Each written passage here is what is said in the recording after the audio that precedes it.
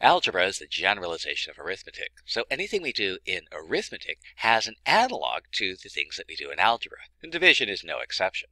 So for example, let's take a look at the division of two polynomials. If I'm dividing, what I'm really doing is I'm looking for some sort of missing fact. So for example, 12 divided by 4, I have my dividend, that's 12, the thing I'm dividing, 4, my divisor, what I'm dividing by, and my quotient is going to be what do I multiply 4 by to get 12. 4 times what gives me 12.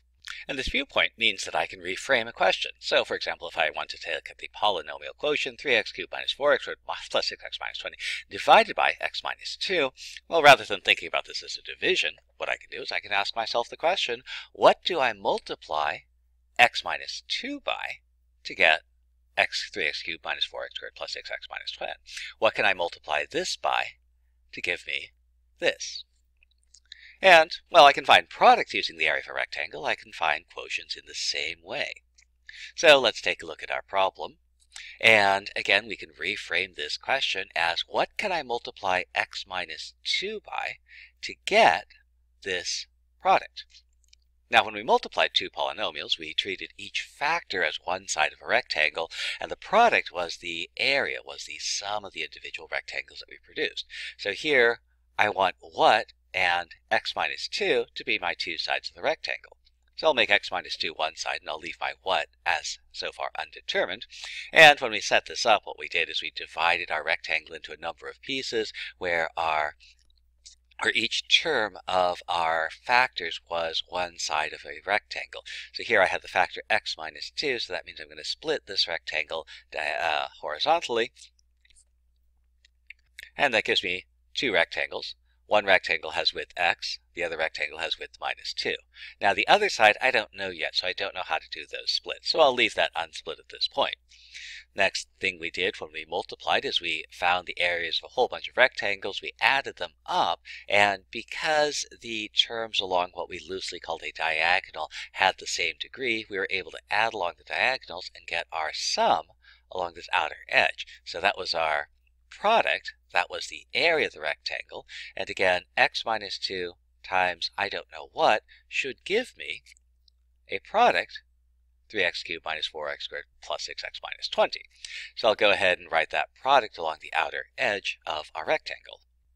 Now, each of the term in our product, each of these terms was the sum of the areas of a subrectangle, a set of subrectangles, and they formed along what we loosely call the diagonals. So this 3x cubed here came from the first diagonal here, which we might represent this way, and this is the only thing that's making up this first diagonal, and that has to be a 3x cubed. There's no other choice there, so I'll drop that 3x cubed into there. And remember, this is the area of that rectangle, so that this area had to come from whatever the width is by whatever the height is. Well, the height of that rectangle is x. So if I know the height is x, then the width, in order to get area 3x cubed, the width of that rectangle has to be 3x squared.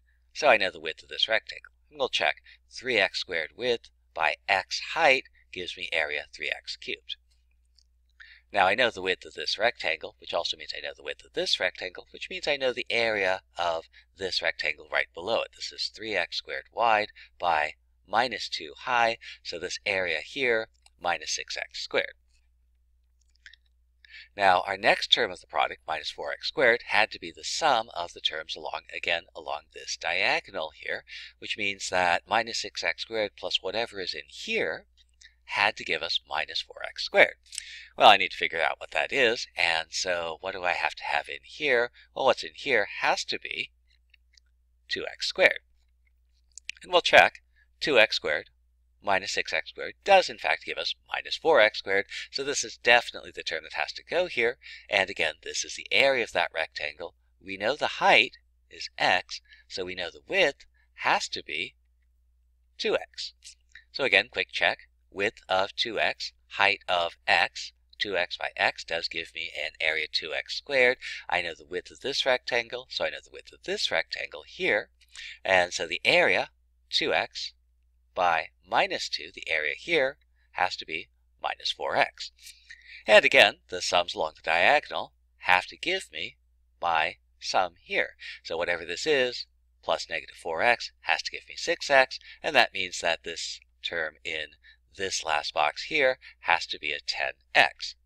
And so I know this is 10x. Again, quick check, 10x minus 4x does in fact give you 6x. So if this area is 10x, that's x by 10. And again, I know the area with 10, height negative 2. I know the area of this last rectangle here has to be minus 20. Now let's take stock of what we have. Ignore the question for a moment and look at the picture. According to this picture, 3x squared plus 2x plus 10 times x minus 2 gives us 3x cubed minus 4x squared plus 6x minus 10. Now, go back to the question. Well, go back to the reformulated question. We wanted to know what times x minus 2 gives us our dividend. Well, what is apparently 3x squared plus 2x plus 10, and so that allows us to answer this product quotient. Well, we can do much more complicated quotients this way. Divide x to the fourth minus 3x cubed minus 13x squared plus 29x minus 10 divided by x squared minus 5x plus 2. And again, we want to reframe the question. What times this gives us this? And again, we can do products by finding the areas of rectangles. And in this particular case, we want an area, we want a rectangle where one side is what? And the other side is x squared minus 5x plus 2. So we'll draw that. And again, when we set up our products this way, we partition the rectangle so that every term of every factor corresponded to one side of a rectangle. So I'll split the rectangle into 1, 2, 3 parts because there's 1, 2, 3 factors. One of these rectangles has height x squared, height minus 5x, height 2, and there's my 3 rectangles. I did a whole bunch of products, found a whole bunch of areas, and added along, again, loosely speaking, the diagonals. And I wrote the sum of those terms along the outside, and that was my area, that was my product. So here's my product, and so I'll write that along the outside there. So again, going through our analysis, this first term came from the first diagonal, which just consisted of the single rectangle here. This area must have been x to the fourth. Well, I know the width, x squared, so I know the width of the rectangle also has to be x squared. The next term, well, I know the width, x squared, so I know the areas of these two rectangles as well. This is x squared by minus 5x, so that's minus 5x cubed. This last rectangle here, x squared by 2, that gives me area 2x squared. My next term, 3x cubed negative, well, that came from the sum of the terms along this diagonal here. So I'll go ahead and draw in that diagonal. I'll look for what I need to add here. In order to get minus 3x cubed, these two have to add to minus 3x cubed. So that means this term here has to be 2x cubed. And again, I know the height of this rectangle, so I know the area, which means I know the width of the rectangle as well. That width has to be 2x. So I know the width of the rectangle, I know the width, 2x, I know the height, minus 5x, so I know the area, minus 10x squared. I know the width and height, so I know the area. And now my next term came from this diagonal. Again, the one true diagonal we have in this problem. So here I know that this plus whatever this is had to give me minus 13x squared. So that means that this has to be minus 5x squared. We'll check. This is minus 15 plus 2x squared. That does give us minus 13x squared. I know the area. I know the height. So I know the width has to be minus 5. I know the width. I know the height. So I know this area. I know the width, minus 5. I know the height, 2. So I know this area. And let's see. This term had to come from the sum of these two along that diagonal. And it does. This term had to come from the last diagonal. And it does. And again, taking stock of what we have, ignore the question again. What we have here tells us that x squared plus 2x minus 5 times x squared minus 5x plus 2 gives us x to the fourth minus 3x cubed minus 13x squared plus 29x minus 10. It says that this times x squared minus 5x plus 2 gives me my dividend. And so that answers my question.